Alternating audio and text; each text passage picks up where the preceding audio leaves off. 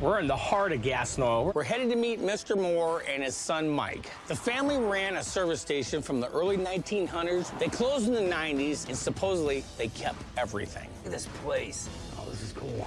We grab the flyer. Frankie. This place is cool, man. Oh, my gosh. You kidding me? Hello. Hello. Oh, Mike. Got some square footage up here. No way. Mr. Moore, Frank. Hey, I'm Mike. Right, pleasure to meet you. Nice to meet you, sir. Hey, Mike, nice to meet you. Hello, how are you? Good to meet you guys. I gotta say, the curb appeal of this building is incredible. It was a very busy gas station. We're midway between Dallas and Lubbock and Amarillo. Yeah. So this was the main route of traffic, and it all came by this station because there was no freeway.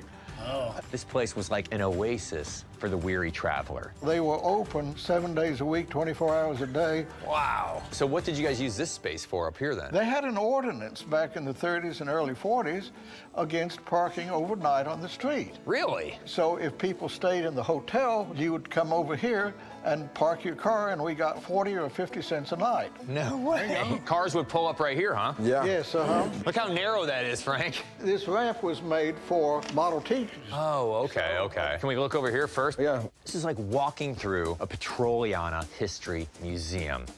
So was this stuff left over from the storage business? A lot of this I acquired. A few of them are family pieces that we put up here, you know. Where'd that come out of? As far as I know, it was probably in the oil refinery offices that would have been back here. Oh, this was office space up here. This originally was. It later became the VFW. I've heard stories of a guy that got drunk and drove his motorcycle up these back stairs. Couldn't figure out how to get it down, so they had to bust a hole in the wall and take it down the ramp for the cars. Oh my gosh. Through there. It's cool seeing a young guy like Mike being so passionate about his family's history. I feel a sense of pride being able to carry the family history on. I take a lot of pride in that. Hey, thanks for thank sharing you your so family's much. history with us. Good luck with the museum. Thank you. You bet. All right, we appreciate it. You come Thanks to for taking- Nashville, you'll see that. Be safe. All right, guys, let's take care. God bless you guys. Later, guys. Take care. It's like a day-to-day treasure hunt. I'm out there looking for rusty gold. I'm looking for the unusual and impossible. It's back roads, it's dumpster diving, it's flea markets, it's people's homes.